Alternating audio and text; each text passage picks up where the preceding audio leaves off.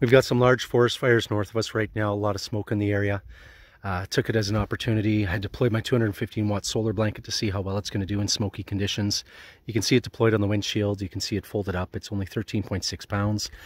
The 215 watts offer 23.7% efficiency rating. So what that translates to, got 107, 108 watts going in, just over 7 amp going in.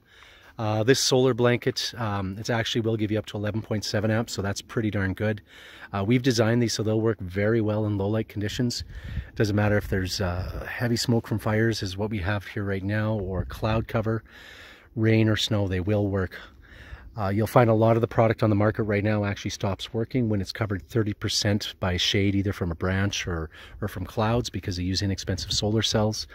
Ours are designed not to do that. Ours are designed to work and give you power literally anywhere. Check out our website, offgridtrek.com.